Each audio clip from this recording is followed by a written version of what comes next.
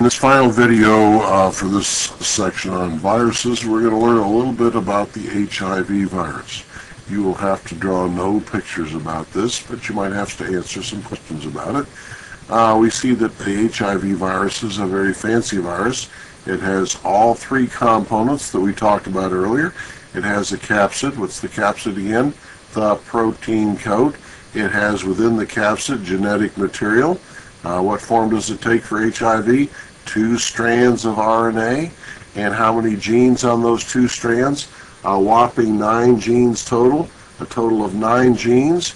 And also there are within the capsid there are 3 enzymes. We didn't see that with the bacteriophage. They are called reverse transcriptase, protease, and integrase.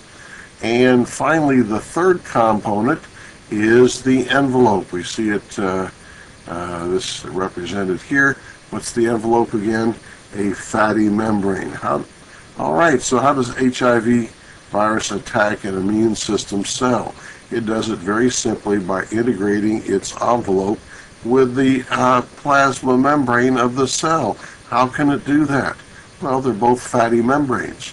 The envelope's a fatty membrane, and the cell membrane or plasma membrane is a fatty membrane as well. Remember phospholipid.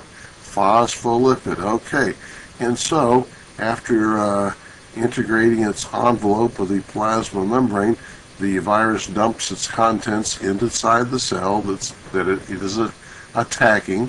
The capsid disintegrates, the enzymes and the RNA are released, and then each enzyme has a different job. The first job is by the reverse transcriptase. Remember that up here, reverse transcriptase? Well, that means it facilitates reverse transcription. What's transcription? We know all about transcription. That's when DNA is transcribed and the copy becomes RNA, right?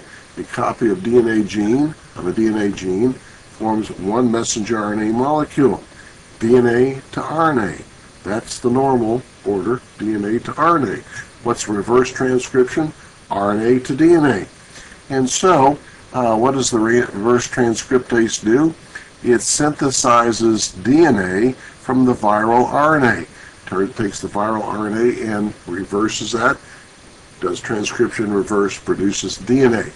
Then what does that viral DNA do? It enters the nucleus, and the second enzyme, so to speak, integrase, that sounds like integrate, it does integration, and it says here in the note 5, it splices viral DNA into the cell's DNA. So the viral DNA now becomes part of the cell's DNA. It's integrated with the cell's DNA with this enzyme integrase. And so that's where it may stay for years and years and years and years.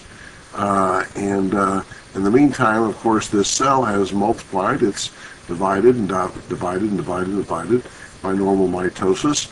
And each time that happens, the DNA is replicated, including the viral DNA. And so the viral DNA is multiplied as the cell replicates. Well, something may trigger the viral DNA into action.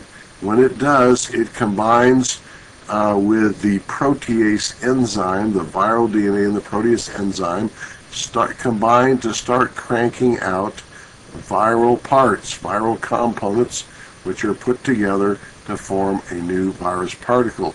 What becomes the envelope of the new viral particle? The cell membrane becomes the envelope for the new HIV particle. And so that is how HIV virus does its horrific, horrible deed. All right, folks, that's it.